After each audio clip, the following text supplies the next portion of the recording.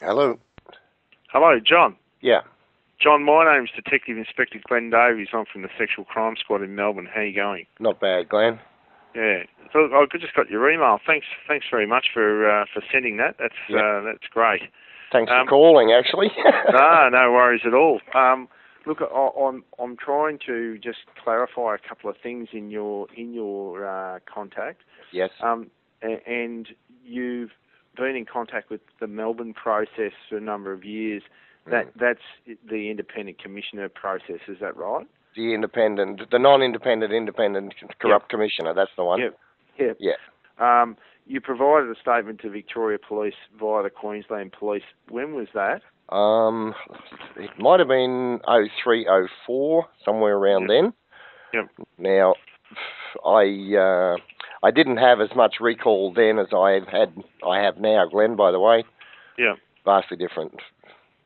No worries. Sorry, just excuse me. I'm typing down stuff so I can get one of my officers to chase this file up and see where or if it was actually recorded on our system. So to make sure that our process has been followed up. Yep. You talk about the there was an investigation into the murder of a bloke named Herbert Henry Kemp. That's right. What's that about? Well, I saw him given a beating and a kicking. Yeah. And he died 8 days later from it. Yeah. How does that relate to a statement about the abuse that you had? It was part of. That happened when I was 14 years of age. He was a fellow who stood up for me, and he went to the church, and they'd had a number of meetings, etc., about myself being abused. Yeah. And then later on, that was 5 years later, is it? 6 years later,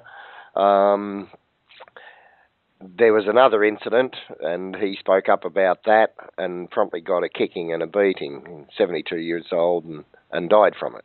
Yeah. I consider that murder. Yep. So, Kevin O'Donnell, what was his role?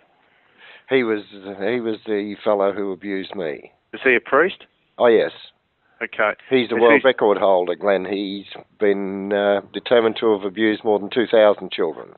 Was he convicted of those offences? Yeah, he got 3 months or something. Was he convicted of abuse of children? Okay. Yeah. Yep. Yes, he did. They got it down to, I'm not sure how many charges, only a few charges, and that's what they got through, apparently. Okay. Now, did you get compensated through the Melbourne process? No. Okay. Well, was your matter knocked back, was it? I asked too many questions, so O'Callaghan just keeps going back and drive you back into your abuse until you've had enough of that, until you stop asking questions, I guess. Yeah. So that they haven't come to the end of their process with you, or they haven't offered you a hearing or anything like that. They have on one occasion, I believe.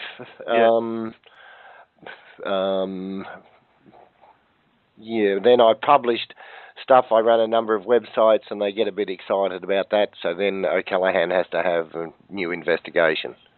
Okay. So I'm one of those people that been through the rounds, I suppose. Oh, okay. Yep.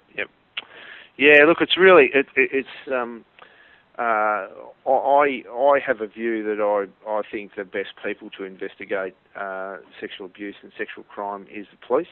I don't believe that the... Don't have to sell me that. Yeah. So I'd be encouraging anyone who had a story to tell, who had to come to the police and not go to the church, because what it means is that if the police investigate and they uncover, they take a statement, that's the first thing, and they take a proper statement that's able to be tendered in a court of law, which most of the statements that were taken by them won't be eligible to go. No, and I doubt very much if the one taken by the Catholic woman up here would be of great value to you either, Glenn. Yep. So that's the first reason. The second thing is, if we're able to establish even the point where there's an association, where there's contact with that particular person at a particular time, we will recommend that a prosecution take place. Now, if there's not enough, and really the threshold isn't that high these days, all we need is a competent witness, a person who shows that they are willing and able to tell their story in a court of law, where there is at least a corroborated. You're talking about me or somebody else? No, I'm talking generally now, not just talking about you. Right. If the person is able to be is competent, able, and willing to give their side of the story in a court of law, and we're able to corroborate that the person actually had an association, as in they were in the same parish, they had the opportunity to meet the person. O'Callaghan has given me his acknowledgement, so has Pell, that I was abused. Yep. I don't know whether that's of value to you. It's of no value to me because the person's dead, so I can't prosecute someone who's dead. So we'll prosecute people who are alive, and people who are. See, our process is about bringing people to justice in the who have been the perpetrators of sexual abuse. Yes, I understand. We can't do anything about people who are dead. Yeah. We're not involved in the civil process, so that's something that a civil investigator would have to look at, and a barrister, a solicitor would have to coordinate that civil investigation. So, what my position is now is that in relation to any people who wanted to report sexual abuse by members of the church, I'm encouraging them to come to the police first. So they lose nothing from my perspective, because even if they say, after they get a statement and we do an investigation, they say, actually, I don't want to go to court, that's fine. All those documents are able to be subpoenaed. Yes. All those documents are able to be got hold of, and then take them to the Catholic Church and say, okay, here's my case. I want some money from you now, and I want guarantee that person's not going to abuse anyone else. I'm outside that scope now. Yeah.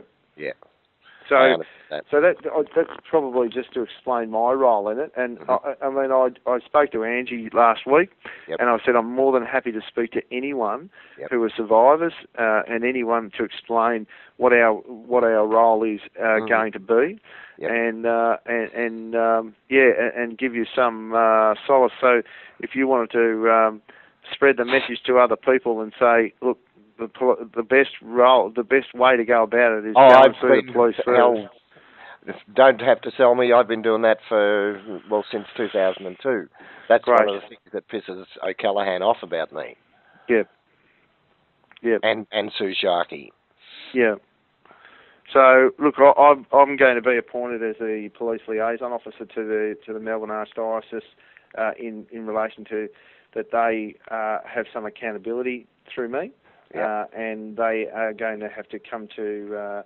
We're going to have meetings and discuss certain issues in relation to this on a regular basis. And some of the things that I hope I've put some processes in place that make them a lot more accountable than what they were before.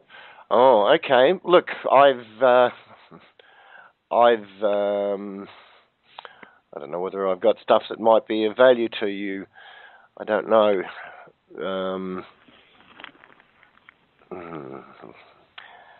Look, I've got to say, in the process of formulating a memorandum of understanding or something that we can work with them, I've spoken to a lot of people who were survivors. I've spoken to solicitors firms who have dealt with them before, and I've taken into account a lot of their complaints. And taking into account a lot of how they've been going about things, and what the new processes should do is that they're not allowed, that they won't be able to, by agreement, they won't be able to tip off people that there's an investigation happening. They won't be able to not give the reporters specific and detailed information about police investigations and policing responses.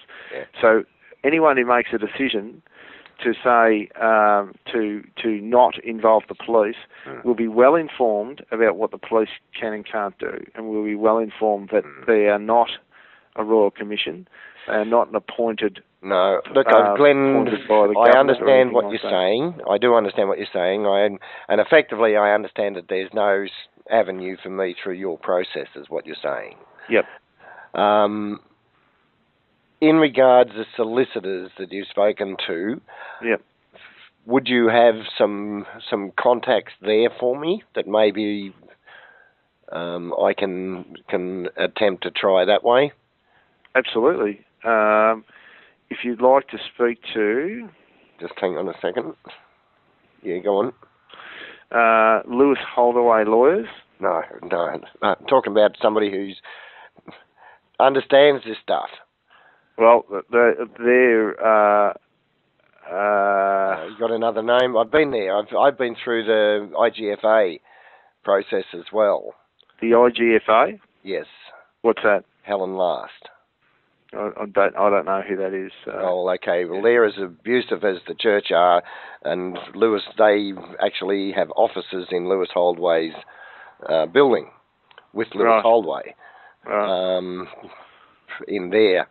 So yes, if you're looking to find where the suicides come from, you can have a look there. Sorry, I don't understand what you're saying. Looking to where the suicides come from? What does that mean? Well, the high rate of suicides in survivors. Yeah, it comes from where, sorry? Well, there's a good starting point to help reduce the suicide rate, is to pull those people in line and get them to comply with medical standards. When they are, how do I say that? I can go out and put a shingle up out on the street and say that I am a counsellor come supporter for sexual abuse survivors of clergy. Yeah. I don't have to have any form of qualification. Right. Now, if I make my money out of passing people through the Melbourne process, yep, all right, then I'm effectively using victims. And when victims get used to that extent and they come to understand that, their risk of suicide goes from being high to extreme. Yep. There have been a number of suicides of people who have been through that process.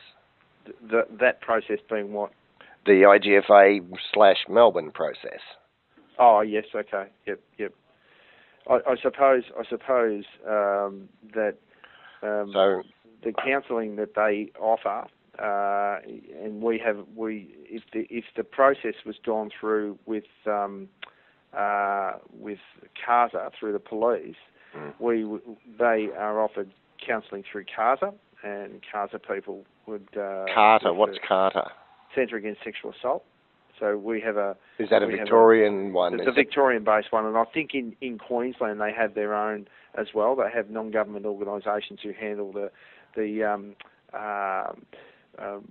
psychological and mental well-being of sexual assault victims. And would I be eligible for any of that? Absolutely.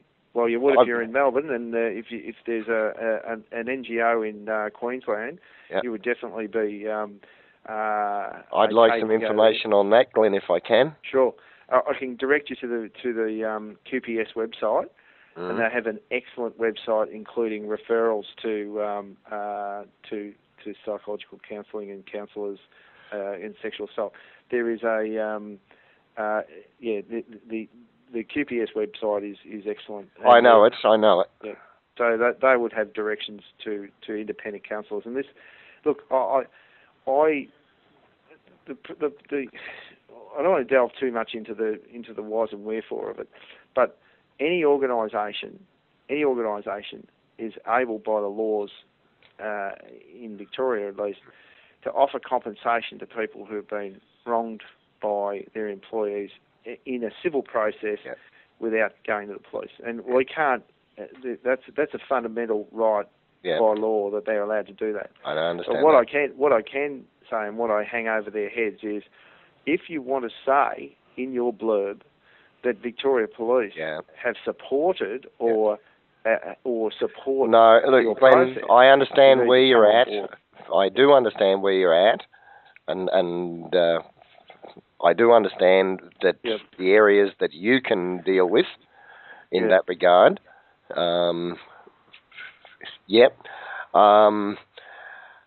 I've probably, I've done a lot of promotion to others, trying to assist them to understand what their rights are in there, because this is the last thing that they get to find out about, believe it or not. In there. So yes, I do understand that. Can I take you back? I did ask about lawyers. Yes. Do you have any other? No, I don't have any. I can't refer you to anyone. Look, all I'm saying is that I have letters from survivors who have gone through particular firms of lawyers, and when I've spoken to them, they've been quite passionate about the rights of their clients, and they are writing very demanding and very. Their association with IGFA precludes them from me. That's okay. That's your personal choice, but the independence. I'm not up for suicide attempts anymore. Okay. So no, I can't recommend anyone else. Okay. Thanks, Glenn. Through your cohort of people that would know other solicitors who may be able to assist you. No, that's all right. I thought. All right. Thanks. Been good talking with you. No worries at all. Bye.